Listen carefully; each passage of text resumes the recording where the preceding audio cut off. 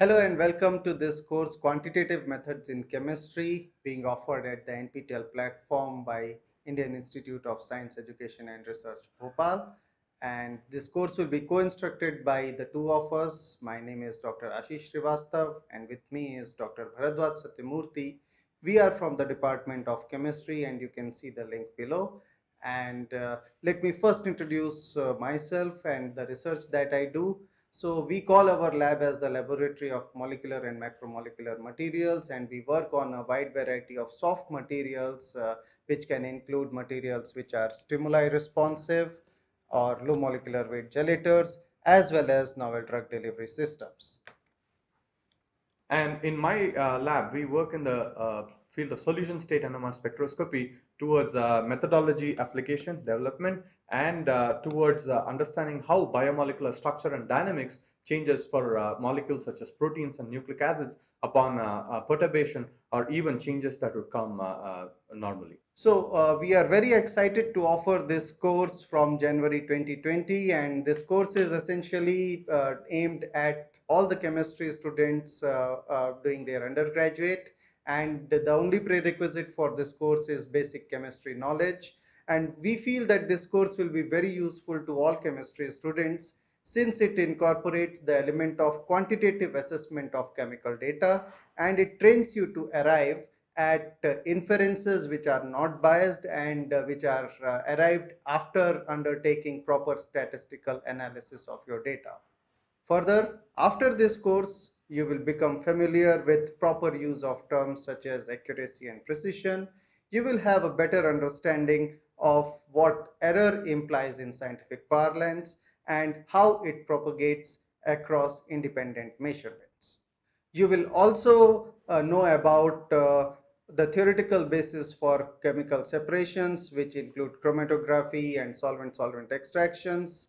And you will be able to apply this understanding in real life scenarios where we want to isolate pure analytes.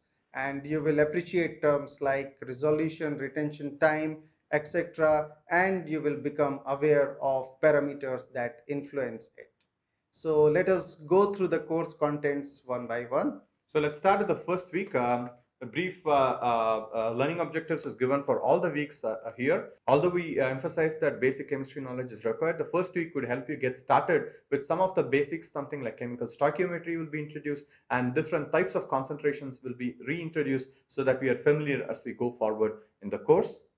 And in the second week, we will try to be understanding what is the measurement and what are the uncertainties that come up with a measurement, as we would quantify it with a variable called standard deviation, and how experiments could be set up reliably such that the data that you get out of it can be interpreted. And following this, the third week, we'll be trying to understand how do these uncertainties arise for these different setups and how some of these uncertainties can be minimized. Week 4 will focus on hypothesis validation through the use of a wide variety of statistical tables. So you will get introduced to the Z tables, T tables, and F tables. You will also understand what is an outlier and how do we identify it with the Q test. And having obtained the data and trying to come up with a hypothesis, an important aspect of this would be properly sampling your data, getting it fit, and do the analysis so that the parameters that you want to measure are reliably and accurately determined. For instance, we are taking an example here of solubility of a given solute in a solution, let's say, and you want to determine what is the enthalpy change associated with the process. So then what you do is to do an experiment as a function of temperature, which results in these kind of data points. And these data points, when fitted with a given equation, as shown here, the Van't Hoff equation, you'll be able to get the physical parameter that you would like to measure. So as you're able to realize, data forms an integral part of research, and also, of course, this course will be trying to introduce you to some software-based analysis so that we are a little comfortable handling large set of data. And then in the next week, now that we get the data, we'll be trying to understand how to fit them and do analysis and apply it to few fundamental examples. And we are hoping to illustrate rate kinetics and, for instance, how gradient mixing can be numerically simulated to understand what goes on, and even apply it to a case of biomolecular folding. A little bit of thermodynamics that is required will also be introduced as we go for these kind of simulations. Week 8 will get us introduced to the concept of sample preparation in real life scenarios, the concept of standards, primary and secondary, and what are the traditional methods of analysis such as gravimetric analysis, volumetric analysis, and potentiometric methods of analysis of our analytes. And this will continue with analytical separations being the focus of week 9, where we will get introduced to solvent extraction and chemical precipitation and a large number of chromatographic techniques that are available to us today to purify our sample and make accurate measurements with them. Week 10, we will emphasize on the theoretical basis of chromatography. We will get introduced to the theoretical plate height concept, the plate count, resolution of the peaks, and the retention time, retention factor, and selectivity factor for the solutes that are being purified.